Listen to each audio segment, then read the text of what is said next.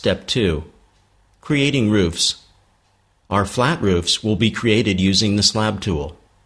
To do this, select the first preset view from the Creating Roofs folder.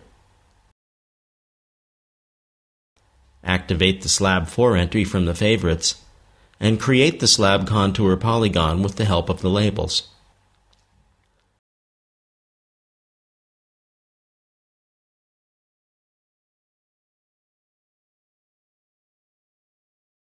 Create the slabs called for by View 3.2.2. In this case, use the space click method for faster creation. Remember, you can always use the magic wand to speed up the creation of any elements with closed outlines.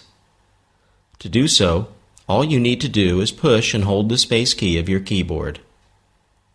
Now, let's see how easy it is to make holes in slabs with ArchiCAD.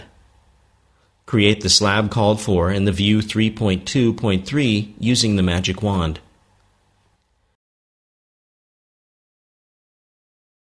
Shift-click the newly created tab to select it. Make sure that the Slab tool is the active tool.